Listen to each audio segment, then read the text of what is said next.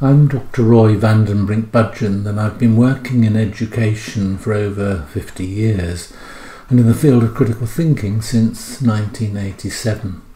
My work has included teaching students from early years to postgraduate and working with teachers at all levels in many countries in the world.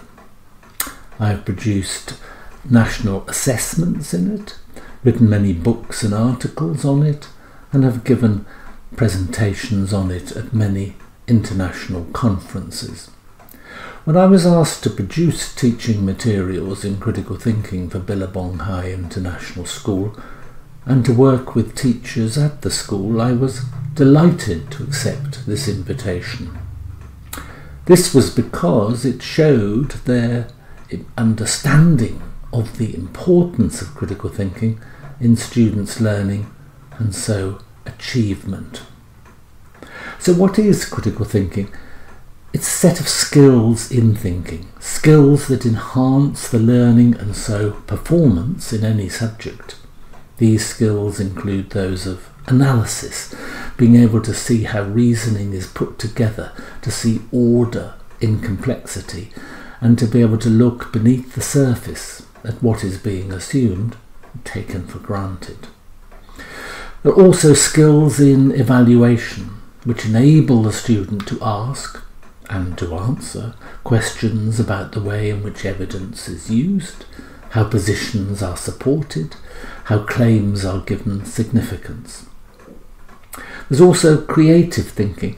This can be seen as possibility thinking, as we look for possible explanations for evidence, at ways in which items of evidence could be connected, and at how evidence could strengthen or weaken a position.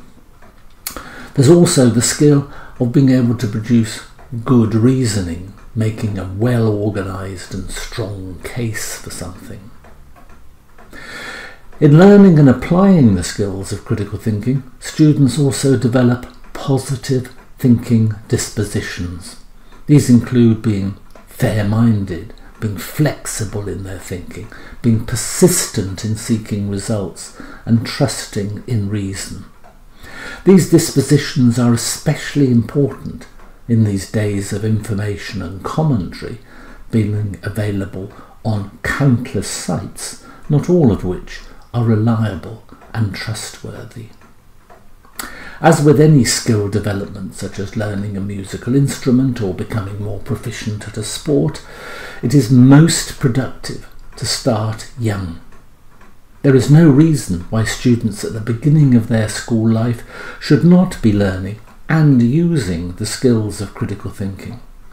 Young children have an openness to such skills as possibility thinking, because they can be adventurous in the way in which they see the world, they don't necessarily consider that this could be risky thinking, such that an answer might not fit.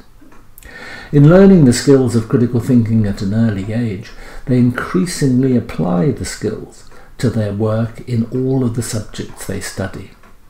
In this way, critical thinking isn't a sort of add-on to learning, but a set of powerful skills that continue to develop and be used.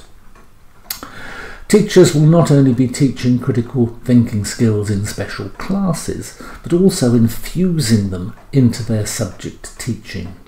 This will enable students to practice and to refine these skills, increasing understanding and so performance. In this connection, there is evidence from a study by Cambridge University that students who are given courses in critical thinking perform better in examinations in their subjects than those who are not given such courses. This is regardless of what subjects they are studying. This is because they're able to apply their skills in thinking both rigorously and creatively to all aspects of learning. As a result, they're better able to solve problems, to reason well, to ask and answer productive questions, to consider what evidence might be or is telling them, and to bring together different aspects of a subject into a coherent whole. In adopting critical thinking in the curriculum, Billabong High International School have a clear link with the demand for employment skills, both now and in the future. According to the World Economic Forum, skills in thinking are top of the list for employers seeking workers both now and in the future. Analytical thinking is currently a core skill. It's considered a core skill by more companies than any other skill, and that is followed by creative thinking.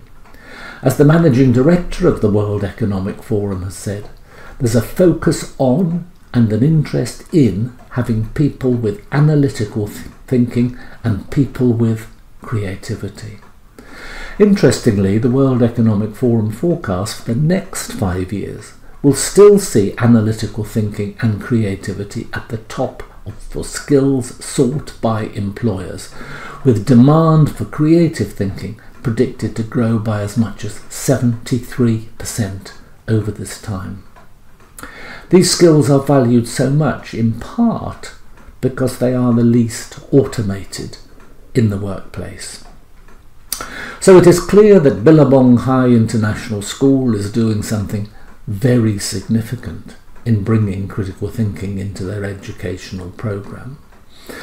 This is not just that students will learn more successfully, but crucially that they will be well equipped to flourish in the future world of work. As a result, they are to be strongly commended for their vision and commitment, showing, of course, what else but good critical thinking.